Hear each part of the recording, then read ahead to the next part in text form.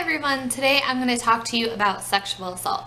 Sexual assault can happen anywhere at any time. Every 2 minutes an American is sexually assaulted. There are 237,868 cases of sexual assault each year. 38% of rapists are either a friend or an acquaintance of their victim. There are about 60 cases of sexual assault that go unreported, and 80% of victims are under the age of 30. The FBI National Center of Analysts for Violent Crime came up with a typology for a different kind of rapist in which the offender can be classified into 5 different categories. The first type is power reassurance. This type of offender behavior suggests an underlying lack of inadequacy and confidence and a misguided belief that sex is consensual expressed through minimal force and low confidence. This type of offender does not want to hurt their victim. The second type is power assertive. This type of offender behavior suggests an underlying lack of inadequacy and confidence expressed through a need of control, mastery, and humiliation of the victim while demonstrating authority. This offender has no fantasies of victim consent. He seeks to dominate the victim completely. The third type is anger retaliatory. The offender behavior suggests a great deal of displaced rage or violence toward a specific person, group, institution, symbol, or either. This offender is punishing the victim for real or perceived wrongs he has suffered early in life. He is taking revenge on his victim, who is symbolic to those who have hurt him in the past. In this sense, his anger toward women is displaced onto the victim. Number 4, anger excitation, aka sadistic. This type of offender behavior implies that the offender gets sexual gratification or excitement from inflicting pain and suffering on the victim. The attack often involves torture. The last category is opportunistic. This type of offender behavior suggests an offender who is out to satisfy immediate sexual impulses, often while committing another crime. The offender's primary motivation in this case is sexual in nature rather than anger or desire of power. There is also the sexually driven stalker who pursues women to have sex with them, sometimes consensual, sometimes forced. Sexual assault is also a big issue on college campuses. As we all know, about a month ago here on CSU's campus, we got an email alert about a student that was sexually assaulted when she was on campus.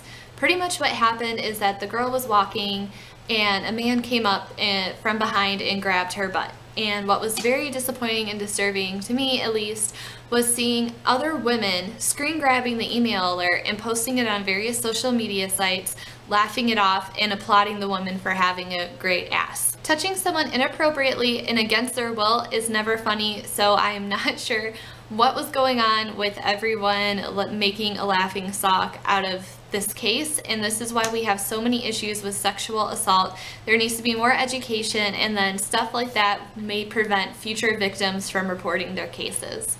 Another story that I have to tell really fast is a former roommate of mine was a victim of sexual assault. She basically came home the next morning and told me that she thinks she was raped. After she explained the situation to me, I told her that she was taken advantage of, she was sexually assaulted.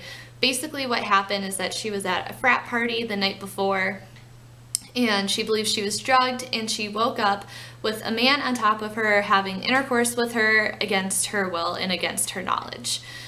Basically, I tried to talk my roommate into reporting the case as she knew who the offender was, but unfortunately she did not report the case because she was in a sorority and she was friends, like the whole sorority was friends with the fraternity, and she didn't want to give the frat a bad rep or get her friends in trouble.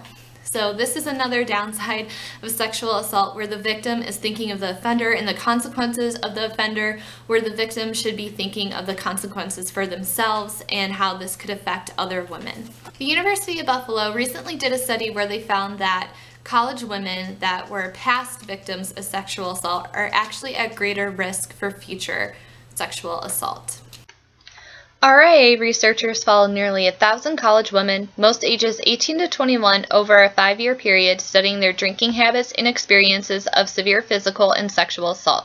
Severe physical victimization includes assaults with or without a weapon.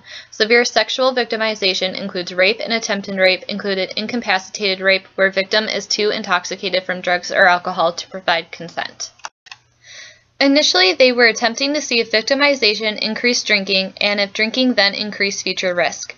Instead, they found that the biggest predictor of future victimization is not drinking, but past victimization. Hopefully in the future there will be more awareness and education with sexual assault to try to prevent more cases from happening. This is not something that should be such a common occurrence. If you're interested, there are links down below for different information, and I hope you found this video informative. Thanks for watching.